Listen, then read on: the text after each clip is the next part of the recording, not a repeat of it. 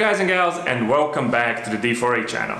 As promised, today I'm going to show you how to install the Manon Racing Products cam belt stabilizer on your 4AG engine.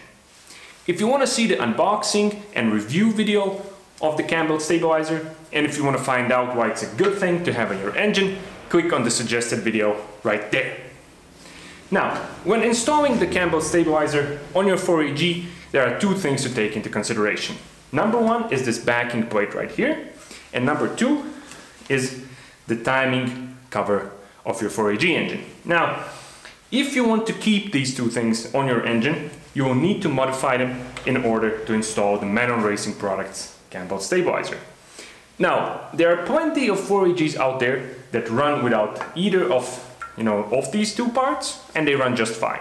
If your 4AG is one of those engines, installing the cam belt stabilizer is really easy. All you gotta do is bolt it into these two bolt holes. But I actually want to keep the backing plate and I want to keep the timing cover because I think they're really useful. The backing plate is really useful when setting your cam timing because it has these two nice markers, and the timing cover is also very useful, because it keeps dirt and debris away from your timing belt. But first, just a really quick note before I show you how to modify the backing plate and the timing cover to fit your MRP cam belt stabilizer. And the note has to do with the placement of the 4AG engine inside your engine bay.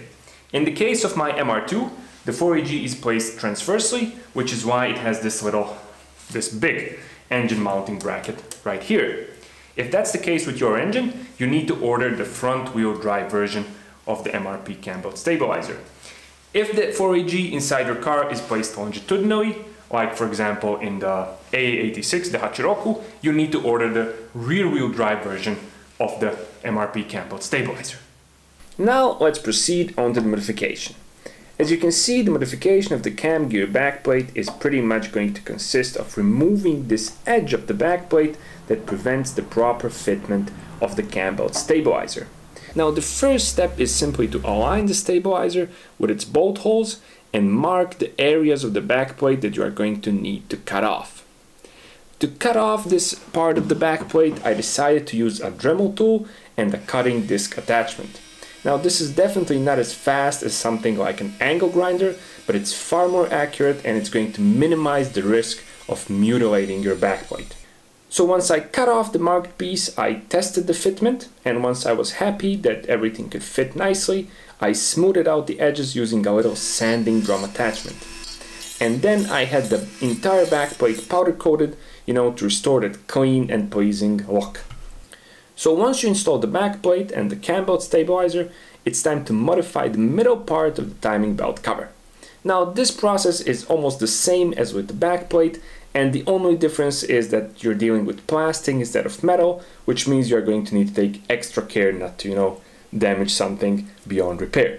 Again, I started with a cutting disc attachment to remove a big chunk of the timing cover.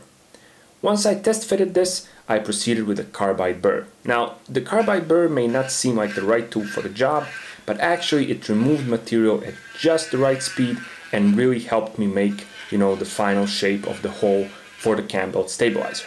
Once I got the shape right, I did the same thing as with a metal backplate and I smoothed out the edges using a sanding drum attachment. Now, because this is plastic and not metal, be very conservative with the sanding drum attachment because it removes plastic pretty quickly. And after this, all that's left to do is install a timing belt cover and admire your handiwork and the clean look of your 4AG. And there you have it, boys and girls. That's how you install the MRP cam belt stabilizer while still retaining the signature 4AG timing belt cover. So, thanks a lot for watching. As always, don't forget to share, like, comment and subscribe, and I'll see you soon on the D4A channel.